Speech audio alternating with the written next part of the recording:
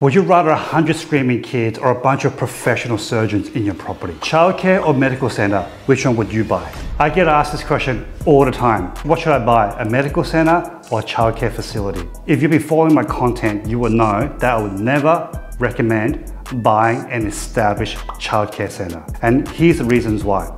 First of all, with childcare centers, they're typically on long-term leases with no market reviews. Sure, you can buy a brand new childcare center that's got 15 years fixed rental, but there's no market reviews. So you're only getting tiny little increments. You're rather off just putting your bank in a safe somewhere, forgetting about it. The other thing I don't recommend buying established childcare centers is because the security bond that you get never covers the make good. So for whatever reason, if the childcare center business goes bust, moves out, you're left with a specialized purpose-built facility, and I can guarantee that the bond that you get is not going to be enough to make good the premises, which means you're stuck with a childcare center. And if there are no more childcare businesses out there looking for this type of facility, then you're stuck with this property. And the third reason I don't usually recommend buying an established childcare center is because there's very little development upside. You see, with a childcare center,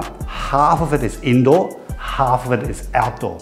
They've already maximized the usable space. So there's very little that you can do to value add, particularly in the short to medium term. So these are the reasons why I usually don't recommend buying an established childcare center. However, with a medical center, I think it's definitely worth considering. Why? First of all, medical centers, as we've seen, is COVID-proof, is recession-proof, and typically you get quality tenants. However, there are some pitfalls that you need to look out for if you are considering buying a medical center. So first of all, you have to understand, where is the medical center? Is it inside a retail complex? Is it part of an office building? Or is it somewhere else? Because what you're actually buying is not a medical facility. You're actually just buying a property that happens to have a medical center tenant. So you have to consider that if one day the medical center moves out, what can you do with the property? If the property is in a very specific location and there's not a lot of passing traffic, then maybe it'll be very difficult to release to another tenant. The other thing you need to consider is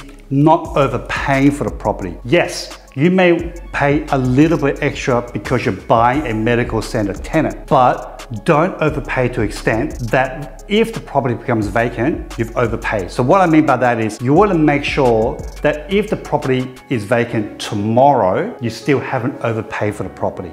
And finally, the thing that you need to understand is that in the event the medical center does move out one day, how easy is it to release this property to a different type of user group? Now, if the property is very difficult to release to a different user group, or it's in a location where it's more destinational driven, or you've overpaid for it, then perhaps this is not the right type of investment for you. Now, what I would do if it was my money, I would actually buy a property that's vacant where I can reposition it and find a medical or childcare center facility. Once I've locked them in place, then I can sell the property for a profit.